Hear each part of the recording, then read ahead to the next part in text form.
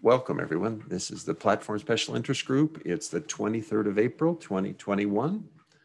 Remember, we live by the Jenkins Code of Conduct as we're in meetings. Be good to each other. So topics I had on the agenda included open action items, Java 11 as default in all our images, and let's see, we've typically talked coordinating proposed Docker changes. Would love to have further conversation there. Securing the delivery pipeline. Gareth, would you be okay if I put that one earlier in the agenda so that we could absolutely be sure we get to it? Yep, certainly. Okay. And security scanning, I can give a status report there on, but it's just a status report. Alex or Aditya, are there any topics that you would like to add? None from my side. No, none for me.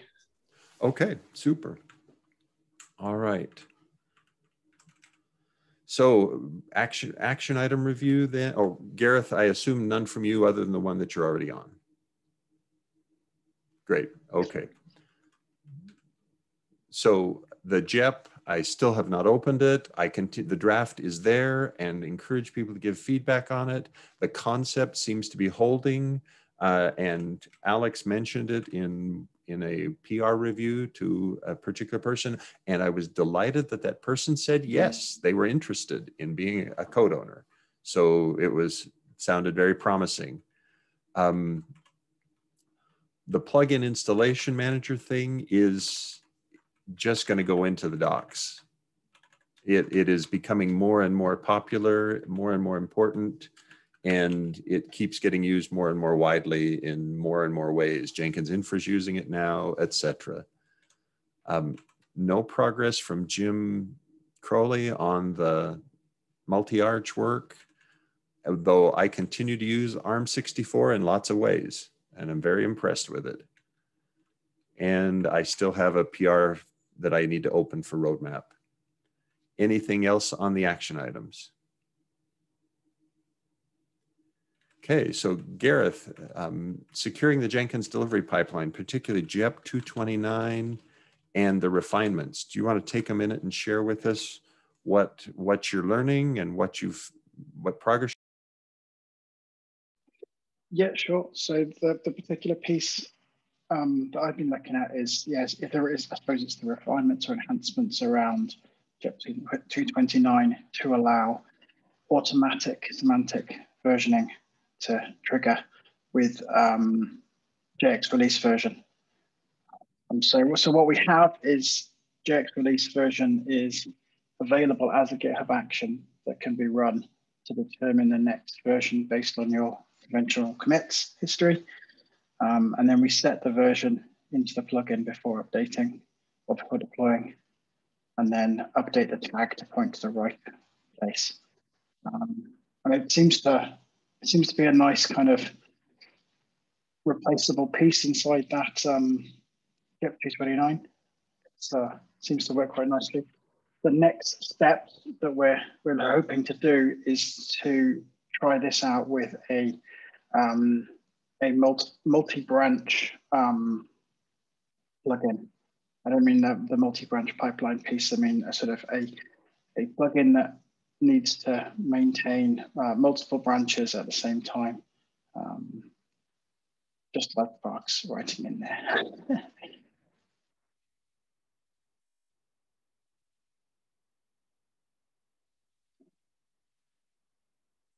I think that's about it.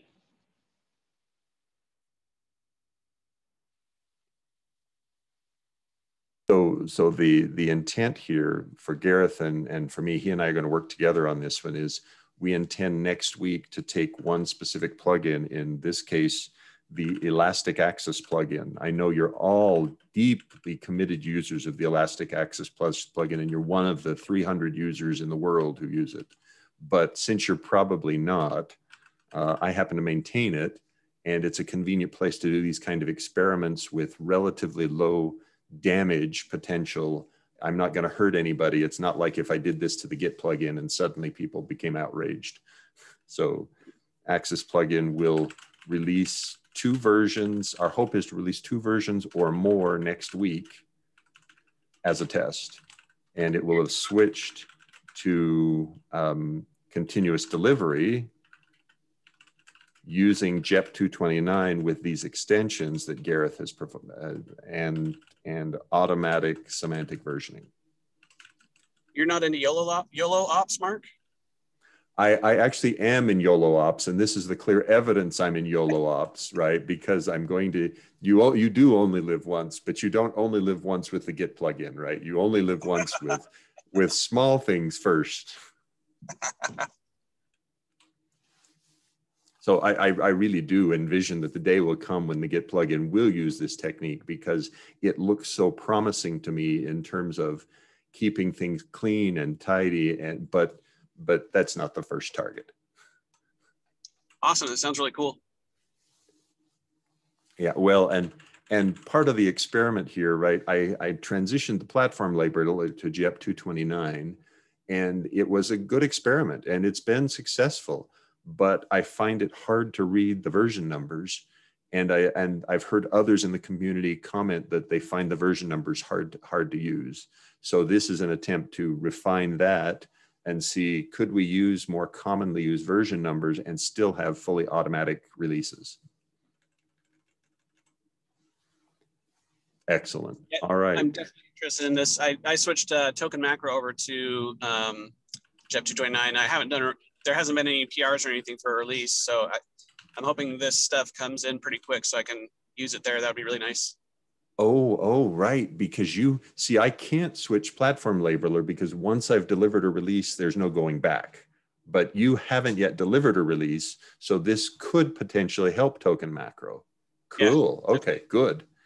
All right. So keep Alex informed of progress, because again, token macro is one of those that's only installed in 260,000 Jenkins installations worldwide, right? So only every Jenkins installation out there has token macro. So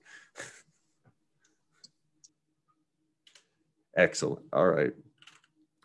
Would love to switch after first tests, after successful tests. Very good. Very, very good. Thank you. Glad you were here today, Alex. That's really wonderful. Anything else on securing the delivery pipeline? Okay. Next topic was Java 11 as default in all our images. So the crucial question for me there is the Jenkins/Jenkins:/LTS and Docker image today is delivering Java 8, but the day will come. The request had been made previously by Daniel Beck and others. Please do those kind of changes on major LTS.1s. And we've already done the baseline selection. I don't think we're going to fit for June. So the rough idea, make this transition in September, in the September LTS, so that we can use that aligns with Java 17's targeted release date. It doesn't matter that it's aligned, but maybe I should say it this way, near the Java 17 release. Any objections there on that concept? I think it would be discussed at the contributor summit. I can raise Mark to raise an email to start the discussion. I suspect there may be a request, raise a JEP. And I'm not sure if that will be needed or not, but I think it's worth the discussion, question mark. Guidance there, Alex or Gareth, in terms of process. Alex, I think you've got the most experience process-wise for those. What's the best way to success? I think that sounds good. It's a big, I don't think it's a huge change, just because we've been running on Java 11 for so long now that I think it's extremely stable, but obviously some people will probably not like it, just like everything. So I think it's fine if we do some announcements ahead of time and so forth, to just let people know that that's coming, that, you know, in September timeframe, if they pull the LTS image, it's going to be Java 11 going forward. And I don't know if we even stop publishing the Java 8 images or stop updating them. That's maybe a second part of the discussion. Well, so this one, if we replace Jenkins/Jenkins:LTS, that would mean we stop. That one would no longer be Java 8. And I would not create new images that are dedicated to Java 8, at least not for my personal taste. So, okay. But that's a good topic for transition described in the JEP. Yeah, I wasn't sure if we were planning on doing like changing the published location of the Java 8 images to be like JDK 8, like we have for JDK 11 right now. But yeah, it sounds like we don't need to. Well, I'm hesitant to add any more image labels to track than absolutely necessary, just out of fundamental laziness. Sounds good. Okay, and so that for me, yeah, all right. So that feels like, okay.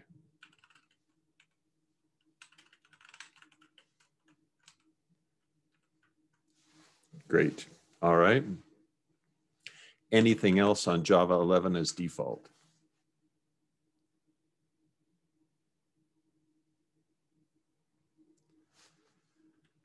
Okay, next topic then. Proposed Docker changes, and we've got several there. So I am feeling completely behind on Docker image maintenance. Can others give me a hint on how we're doing there? Gareth, I know you've made significant progress in using Docker images more consistently in Jenkins Infra. I don't think, though, that that's touched the Docker delivery that we're doing, the image delivery that we're doing to create the base images. Am I correct there that your work has been around infra? We've been looking at better ways of, I suppose, customizing the controller image to contain the plugins that you need, so that they're not downloaded each time on pod restart. That's the main reason. Okay, and that's really in the infra usage and getting more and more of our infra towards configuration as code with precisely specified definition of that Jenkins instance, including its plugins and versions.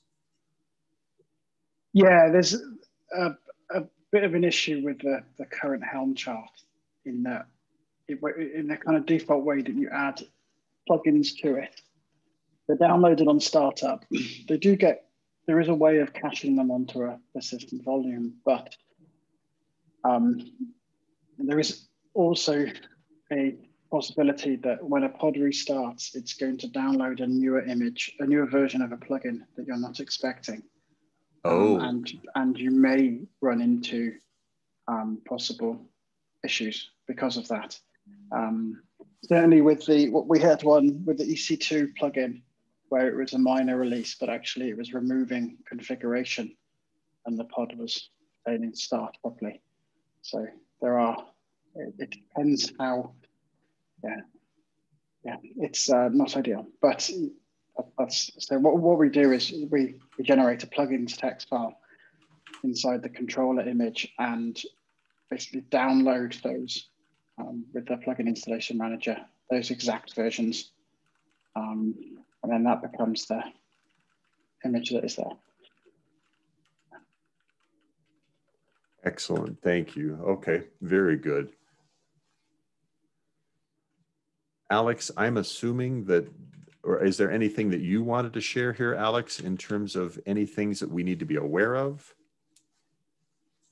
On that PR for the internals of install plugins, is that what you're referring to? Just in general on Docker changes. So install plugins, certainly that one's hasn't been merged yet, and I think we'll need to announce when we do, and I think I still need more tests, but anything in general here or that specifically?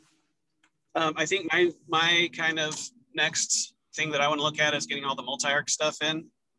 because I would really like to use official like ARM64 and images and so forth. So I'm going to probably be looking at Jim Crowley's stuff and see if I can move it along. Okay, good. Get it integrated for the multi-arc stuff. Great. All right. And that I would love to hear that, because I would love to be able to use that on the ARM64 stuff that I'm doing. That would be a great help. Thank you.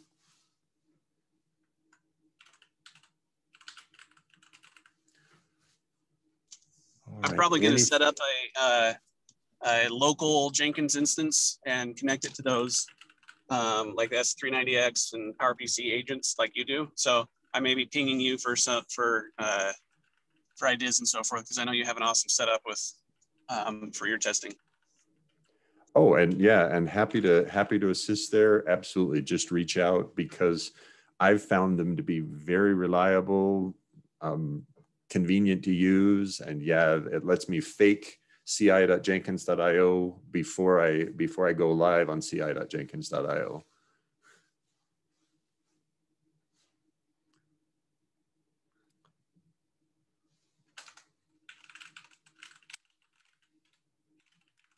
Great. All right. Any other topics there on proposed Docker changes? Okay. Next topic is just a status report on security scanning of binaries and images. So Oleg is leading an effort now, is discussing with LFX Security. So LFX being the Linux Foundation, they have a project called LFX Security that offers scanning of open source projects with what is at its back end a Snyk instance. So, and right now the noise level, because Snyk doesn't understand Jenkins dependencies, the noise level is unacceptably high. He's working with trying to see, are there ways we could help that or improve that or work with Snyk directly to get that better. It's still an ongoing investigation. Nothing to announce, nothing to share. Now, in terms of, there is the CodeQL work that's not really images and binaries. That's scanning of source code. That prototype is available and or is running on some Jenkins repositories, thanks to Daniel Beck. If you're interested in getting more involved with that, you could reach out to Daniel to join up with it. Now, Alex, in the hosting, when you process hosting requests, were you using CodeQL as part of that or not yet? So Daniel kind of hooked me up with a like a local version of the CodeQL stuff that I run locally. It would be great to make it part of the IRC bot, but at the same time, it does require a little bit of human checking, because sometimes there are false positives and things like that. So it's awesome because it picks up a lot of the things that I normally have to look for in the hosting process for security things. Good. Okay, so just the fact that you've been using a local copy is already encouraging. That says, as we're transitioning away from putting so much burden on you for hosting requests, that others are picking it up, they'll likely need to know how you do that and what the techniques are. Very good. Excellent. Thank you. Anything else on that topic? Now, Docker Hub itself has some image checking. I don't know what it does specifically, but that might be something we look at too. Okay, good. Again, I don't know if it'll know about the Jenkins dependencies and stuff like that, so I don't know how useful that would be necessarily, but. Well, that one at least would let us, that has the, I assume what they're doing is something like Onshore does or others, where they look for vulnerabilities in the base operating system image in addition to looking for known CVEs on the product that's on it. So in this case, looking for known vulnerabilities because we failed to update an Alpine image or something like that. Right. Okay. Good. Anything else there?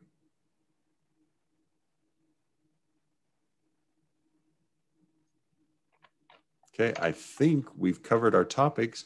Any other topics we need to discuss?